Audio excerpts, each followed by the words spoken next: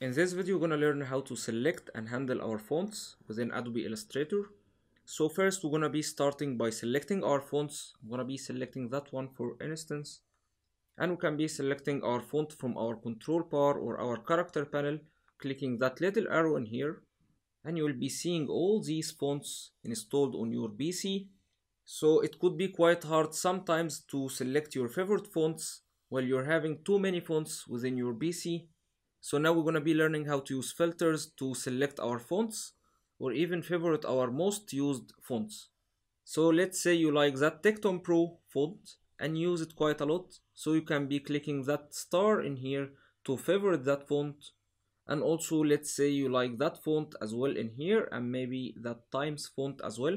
And now you can be quickly accessing your favorite ones by clicking that filter in here to see only your favorite fonts for a quick access.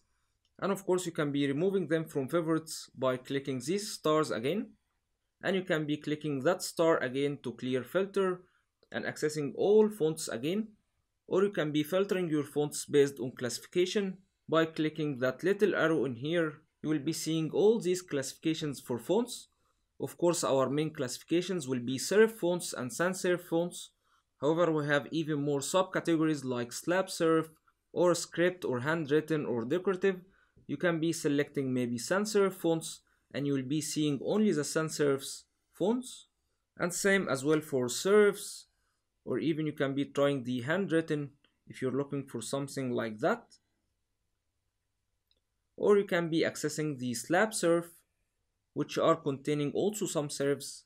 However, they don't look very classic as you can see. You can see the difference in here. Maybe a font like that could be looking quite modern and could be used maybe for some fun project or something maybe related to kids stuff, as I can imagine for that one. Or you can be trying maybe the monospace for fonts like that. Or of course you can be selecting maybe the serif fonts, which will be including all these serif fonts. And of course you can be showing all classes again by selecting that one. And now let's say we're going to be selecting that font, Geneva. We can be using that filter in here to identify similar visual fonts like this one. So I'm going to be clicking that one. And you will see that Illustrator is picking all these fonts in here, which are similar visually to our original font. And as you can see, they are looking quite similar to our selected one, which could be very helpful in some cases. So now I'm going to be clearing that filter in here. And also you can be adding fonts from Typekit to Adobe Illustrator instantly by clicking that button in here, which will be taking us to typekit.com. And you need to be signed in with your Creative Cloud to have your chosen fonts from that website installed either on your Adobe Illustrator or even Adobe InDesign and Photoshop. So here you can be searching for any font, or you can be filtering them by classification from here as well, which is so helpful, or even by recommendations, whether it's better for headings or paragraphs, or even according to properties. You can be selecting from any of these properties in here, or according to language and script support. So let's say we need to install that Acumen font in here, which is created by Adobe Typography, and it's including 90 fonts. You can be synchronizing any of these fonts instantly to your Adobe Illustrator by clicking that sync button. And once you go to Adobe Illustrator again, you can go to your font selector and you will see that Typekit filter, which will be showing only fonts downloaded from Typekit, including our recently downloaded font. So let me clear that filter again and back to all classes again. We're going to be seeing our recently used fonts at the top in here. And some of them will be having TT next to it, which means true type font. And some fonts will be having O letter, which means open type font. And some fonts will be having open type along with var, which stands for variable fonts. And these fonts are recently added to Adobe Illustrator and they are quite new. We're gonna learn more about them in a second. And also we're gonna be seeing SVG fonts, which are also new fonts, and they are also open type fonts. But let's start first by the variable fonts. So I'm gonna be selecting that one for instance. And once you select a variable font, you're gonna be seeing that icon in here, variable font.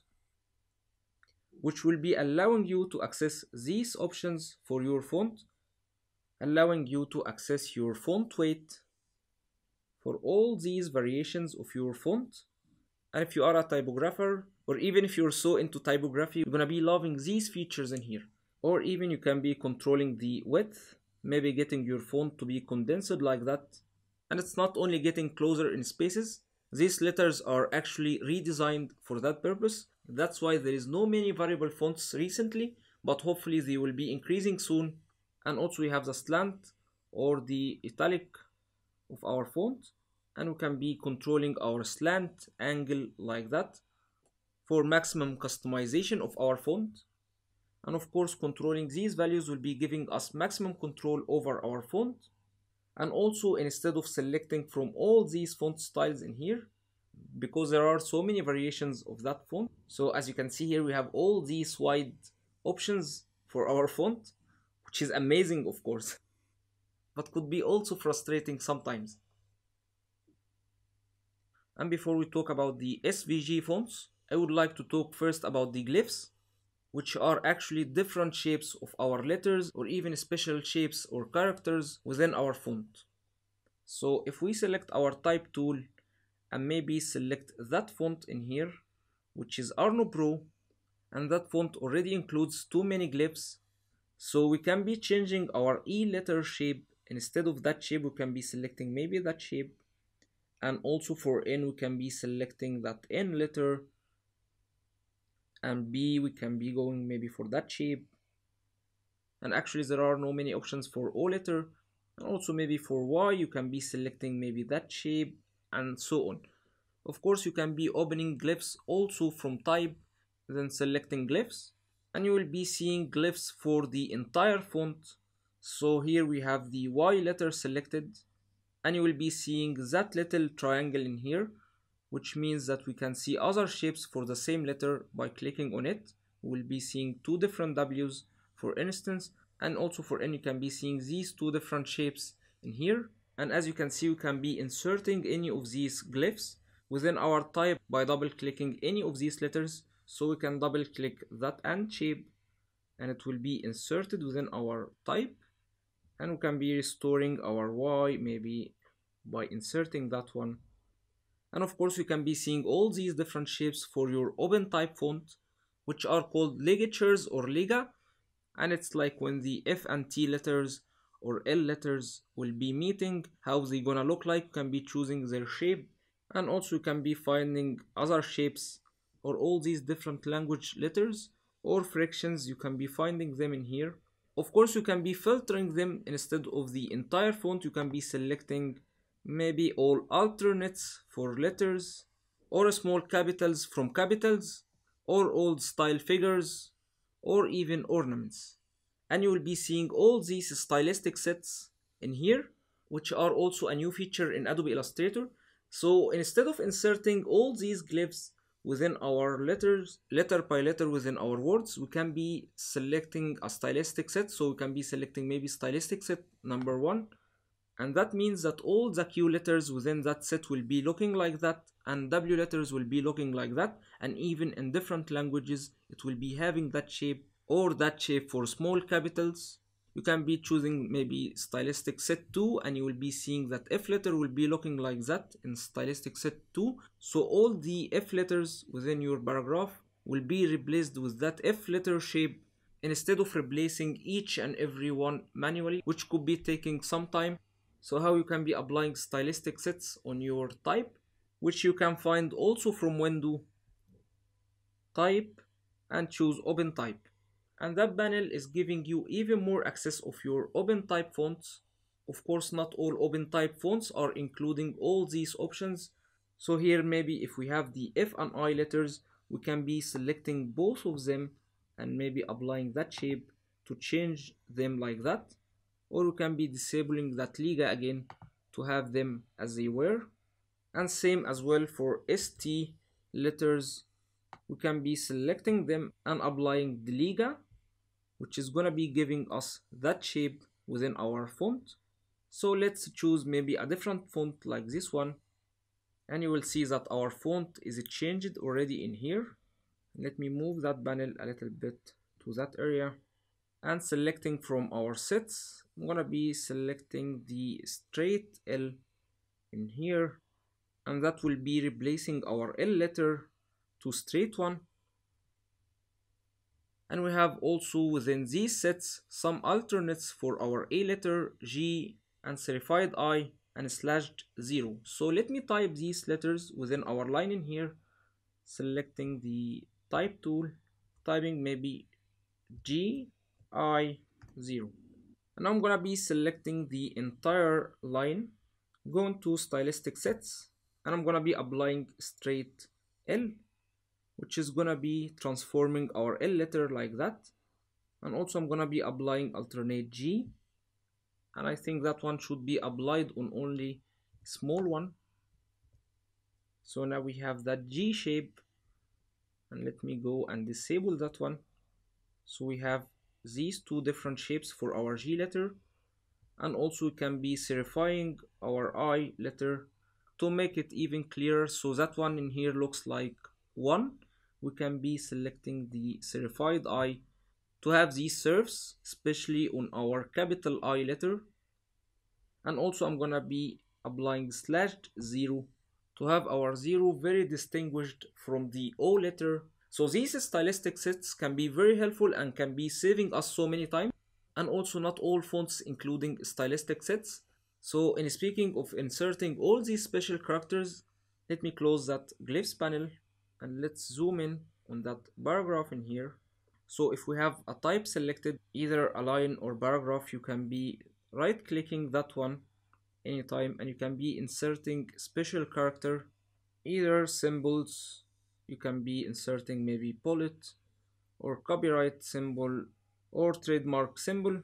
So you can be inserting any of these symbols quickly from here, or right click again and going to hyphens and dashes. So you can be inserting slightly a longer dash like that one, and the other one will be slightly shorter, and we can be right clicking in here. You can be inserting quotation marks, either double or single quotation marks. So you can be selecting maybe double left quotation marks, and they will be looking like that according to your font selection. Or you can be inserting some spaces by clicking anywhere, maybe here, and right clicking, and you will be inserting white space character, either longer spaces, EM spaces will be the longest, and hair space will be the shortest space you can be applying.